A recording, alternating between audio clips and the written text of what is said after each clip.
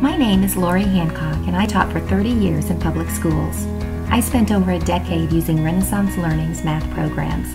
They changed my view of math, and more importantly, they transformed my students' experience with math. I was never worried about test scores in math, since our scores were some of the highest in the state. I love that I can share the magic of Renaissance Learning with fellow teachers. Let's explore the tools I used in my math classroom.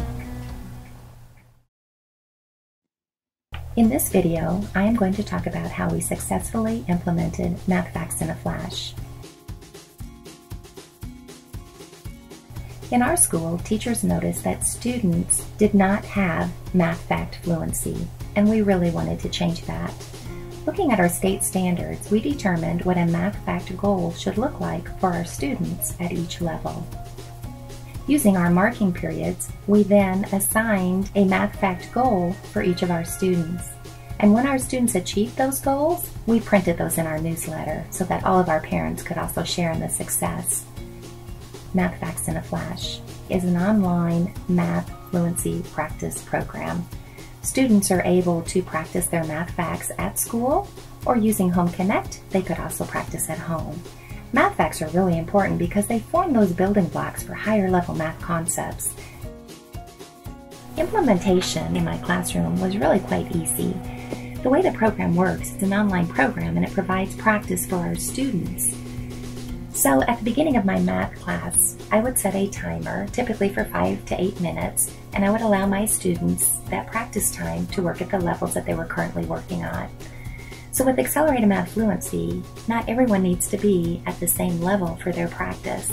And students that have already mastered some of the levels have the opportunity to choose a level that they've already passed and try to beat that time. So I like that challenge that it would provide some of my individual students.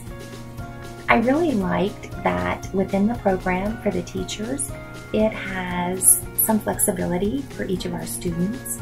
So with some of my students, I was able to provide a longer amount of time to master the levels, where my other students that already knew their math facts, I was able to provide some challenge by setting the minutes to a shortened time. And so my students really liked that they were trying to beat their previous time, and that was encouraging for them as well. Some of my students really liked the Accelerated Math Fluency program, and I had a couple reluctant ones, I'll have to be honest. But we don't always like what we're not good at, and some of my students were not good at their math facts. But the more they worked in the program, it gave them the confidence to know their math facts. I was also able to work individually or small groups with some of my students that were stuck on some of the levels, and I could print flashcards from the program, or I could provide them with a worksheet. But oftentimes with some of my students, I needed to provide a little bit extra help, and that's all they needed to get past a level, and they were ready to start their new one. One of the things that I really noticed with my students and our state math test was that when students knew their math facts, they did better on our state test. And what I really noticed is that my students that were passing in the Pass Plus category went up, and it wouldn't be unusual for to have 40% of my students in Pass Plus because of knowing their math facts. That rapid recall is so important. Thank you for watching, and I hope that you learned a little bit more about Math Facts in a Flash. I would also like to remind you to watch the other videos in this series about STAR Math and Accelerated Math.